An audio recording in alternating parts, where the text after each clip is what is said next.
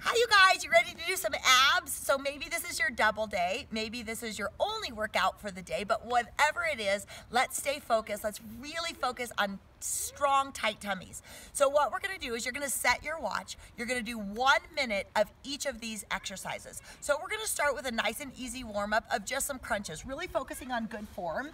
So you're here, your hands are behind your head, you've got that nice apple under your chin looking up to the sky.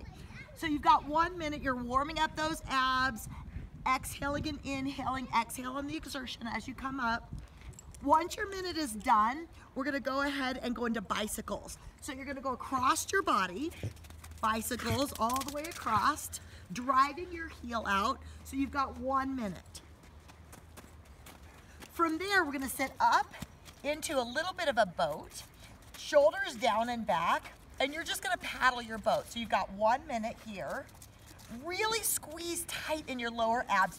Pull your belly in. Remember that we don't wanna blow out because we'll develop those outer muscles. Really pull in.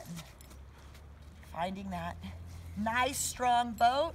From there, we're gonna lay all the way back, bring our legs all the way up to the sky and reach to our toes.